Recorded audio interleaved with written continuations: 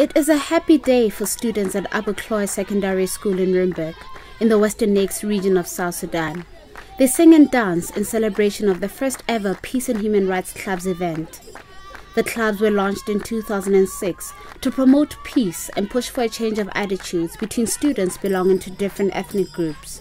Laat Luka and Daniel Deng Joseph have broken ethnic boundaries and become friends, setting an example of how South Sudan's future generation can change hearts and minds despite the ongoing conflict. 19-year-old Laat says that when he first went to the school, he soon realized that he was different from the other students and that they were different from him. But despite this, bonds were formed.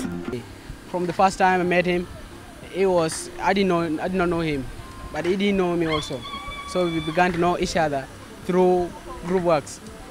I was good in English and he was good in mathematics. So there we used to share our ideas, and then from there he used to calculate for me good mathematical numbers, complex one, and I used to share with him verbs, adverbs and the rest of the sentences. So from there, that's when we began to know ourselves and we became friends. His friend Daniel is just as happy about the strong friendship.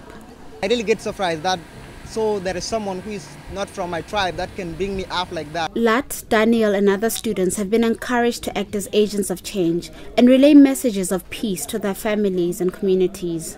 I believe that we are change agents and we are not working on tribalism, but we are working on how to become educated so that we can bring up our country. As we have seen that there is a lot of tribalism. So this is where we know each other. And now we don't call ourselves from any tribe. No, we are a family and we are like brothers and sisters. So that's how we knew each other, and I'm very happy that I have a friend like him.